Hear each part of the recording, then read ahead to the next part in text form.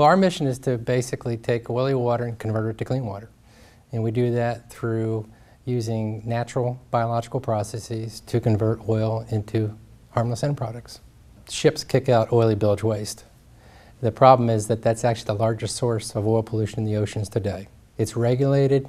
Shipping companies have been fined $36 million. Some are going to jail because they don't have effective oil-water separators. Our product essentially keeps those ships in compliance in a cost-effective manner. Oily water comes in, clean water comes out. It's a green technology because we don't use filters, coagulants, chemicals, whereas competing technologies are only physical and chemical, and those require disposal at high costs, and of course it impacted the landfills. Our product has been tested, it's patented, certified, so it's really a pretty simple matter for a larger company that has a need for our type of technology to pick up the technology and globalize it. And that's why we think we can hit numbers pretty quickly because the hard work's been done. We estimate that we should be in the $30 to $60 million range depending upon when we find a strategic partner. And we're looking at 2013 to find a strategic partner that already has a sales and distribution infrastructure in place that they can incorporate our product and essentially make it global.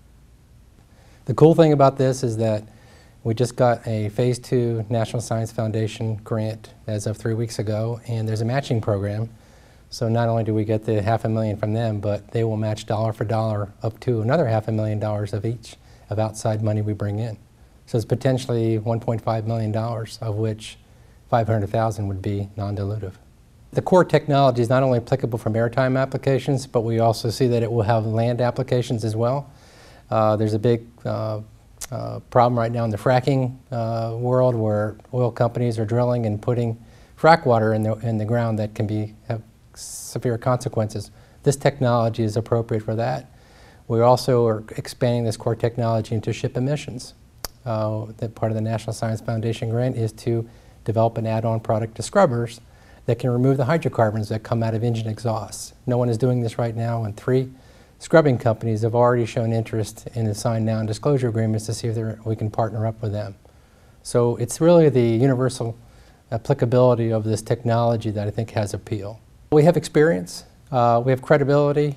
Big companies like Royal Caribbean and Carnival Cruise Line don't take chances with little companies like ours unless the technology is superior.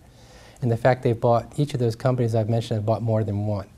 Some have bought several, and I think that in itself is an endorsement of the technology. So we feel that that's proof in the pudding, that these companies are taking a gamble with a small company like ours over our competitors who may be multi-billion-dollar companies because of the superior nature of the technology, getting extremely terrific effluent coming out, low concentrations of oil at a much lower operating cost, 50 to 80% less than our competing oil-water separated companies. So we think all those things together really paint a pretty good picture of what this technology can become if we have the right partner.